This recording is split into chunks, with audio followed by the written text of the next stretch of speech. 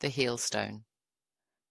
Legend had it that the Heel Stone was not originally a part of Stonehenge, but had a journey of its own before finding its place in the iconic circle. According to ancient folklore passed down through generations, the Heel Stone was once a mighty giant who roamed the land surrounding Stonehenge.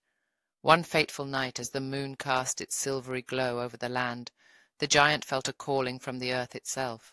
Guided by an unseen force, upon reaching the sacred site, the giant's form began to transform, his massive body turning into solid rock.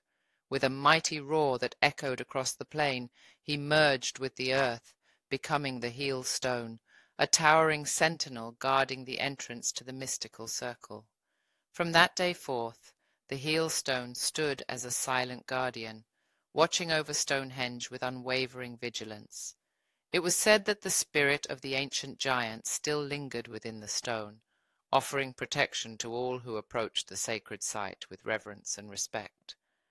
Throughout the centuries, countless pilgrims and travellers would come to Stonehenge, drawn by its mysterious aura and the enigmatic presence of the Heel Stone.